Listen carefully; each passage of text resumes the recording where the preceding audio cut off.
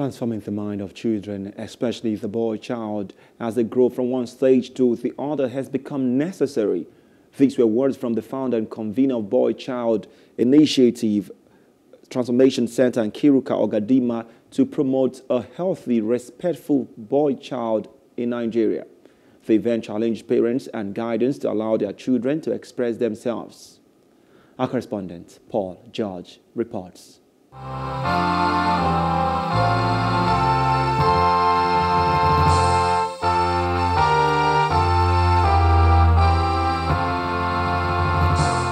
In this hall are parents, guidance, young adults, and children. This year's theme for the event, Walk in My Shoes, provides an opportunity for all concerned to learn new ways to teach children and help them grow through their developmental stages. We focus a lot on the girl child, and I'm not saying that is not enough. It's absolutely very important. But again, we look at all the menaces in the society today, and we'll attribute it 99.9% to the boy children. You think about the fact that there is a lot of crime, kidnapping, raping, and so on and so forth. You find the major culprits being the male counterparts.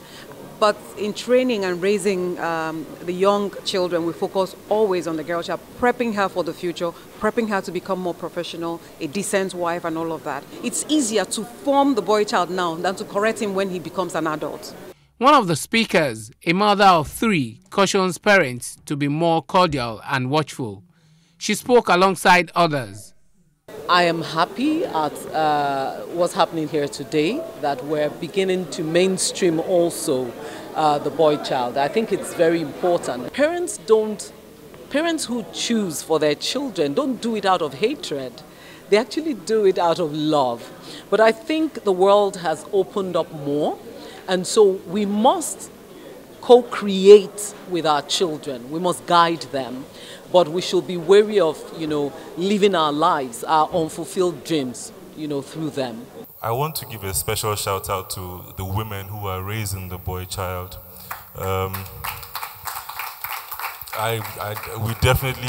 We must not ever take it out of perspective. And this is to the boys here. When you're shouting at your mom at home, when you're giving her a really tough time, you should imagine that, it's not easy. My mom just had to raise one boy child, and it was a big, chore for her most of the time. So I can imagine with 3 and 5, we could make it easier. Parents should allow the children to do what they are motivated to do. Children should always pursue their calling and their individual art and work, whatever it may be, as the creativity of a child is beyond that a parent may see. A parent may not understand just what opportunities may open up from what a child is doing.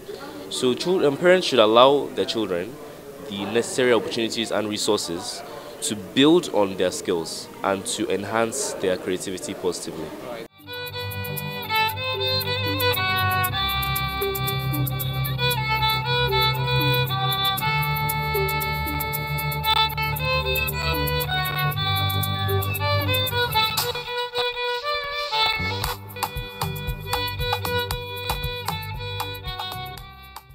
As the event winds down, parents and guests are excited as gift items are presented to the participants. Paul George, Plus TV News.